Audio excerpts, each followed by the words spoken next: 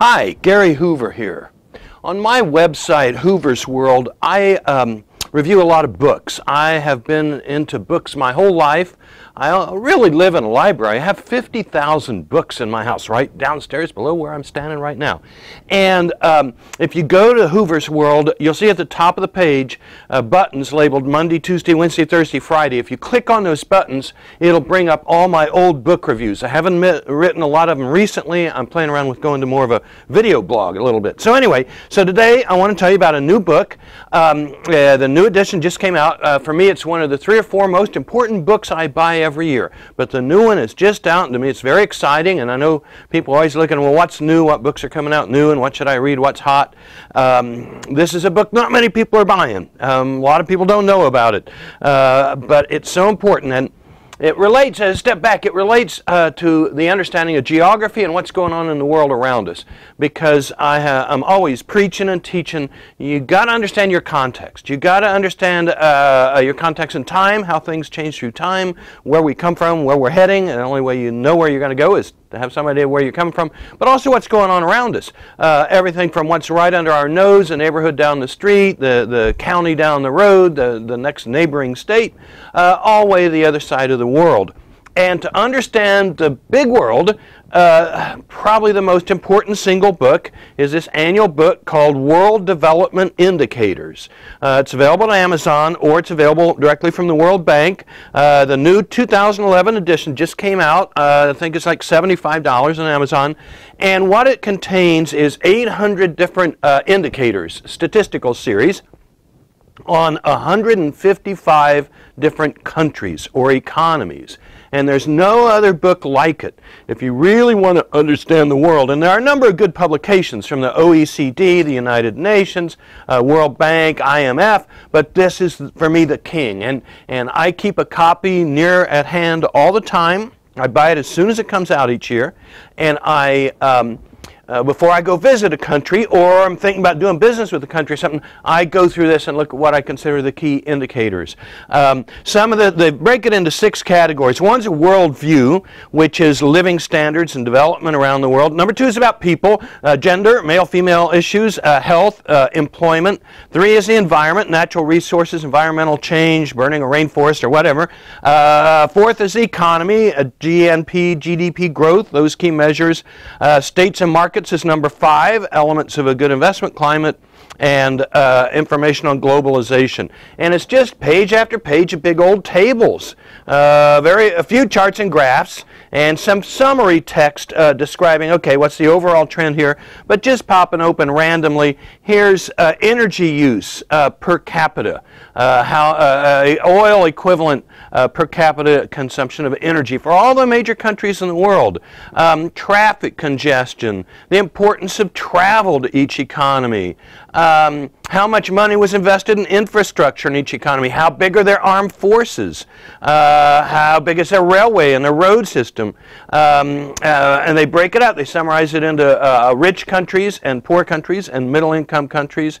Here's trends in greenhouse gas emissions. Here's the share of the students that are in school and the literacy rates. It's just, for me, it's almost everything you could imagine. So today I'll just throw a few numbers to pique your interest, the kind of stuff you're going to find in that book. They have one table, it's table number 4.A, that's about recent economic growth, and it's looking at their preliminary estimates of the GDP, gross domestic product growth, in 2010. And they don't do every single country, but they do most of them. And so I just listed what are the top ones, the fastest growing ones last year based on their preliminary numbers. And again, that book just came out June of 2011, just published. And number 1 at 17.5% growth was Singapore. And of course, that's been a dynamic economy overall, but one reason it was up in 2010 was it was actually down in 2009. So some of that's a bounce, but that's a phenomenal number. That's really rare to see a number that high. And then, really just as phenomenal, especially because it's such a big economy, was China at 10%, and it didn't shrink the year before. So it's continued really phenomenal growth. No surprise either, another big name, number 3 ranking was India, 9.5. But now we get a little bit of a surprise, because our next one that showed up is Ethiopia. And who would have thunk it, you know? And who would have thunk Paraguay at 8.5%?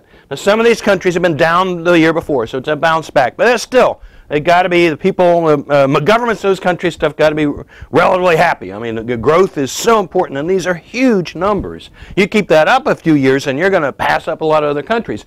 The next at 8.1 is Turkey. And if you follow the world economy, that isn't a surprise. That's been a dynamic economy overall for several years now, and is an amazing country in a wonderful position, trading, relating the Middle East and the border between Asia and Europe, which it's been for centuries.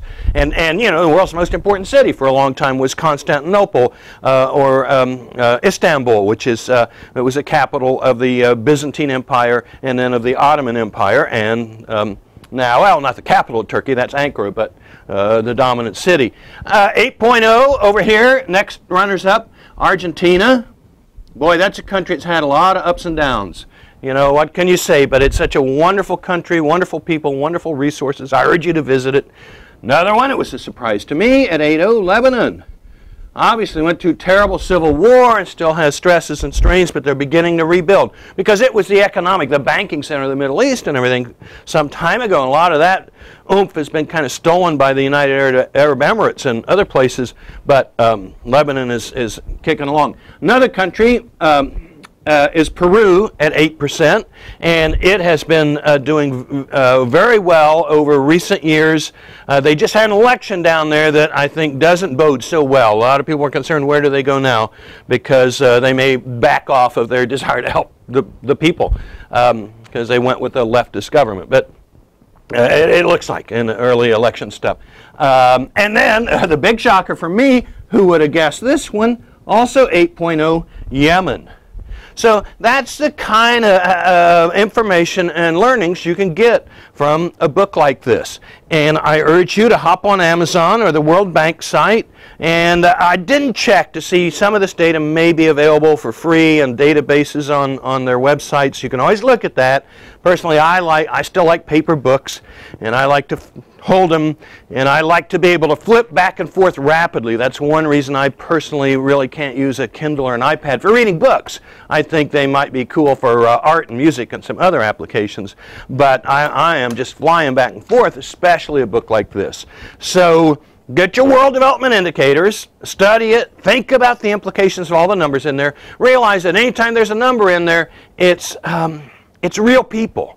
Because that's a key thing, working with this kind of data. This is not just a number. This is not just about the stock market or not just for economists. This means the people of Singapore got wealthier last year. And this means, in most cases, the really poor people are less really poor. And the middle income people are stronger middle income and more money to send their kids to school and have a better future for them and a better future for Singapore. And it probably means the rich people also got richer. Now that kind of data, the income distribution data, is also in here to see which countries have a big middle class or which ones are just a bunch of rich and poor people. But in most of these kind of places, the middle class, I mean the Chinese and Indian middle classes are exploding.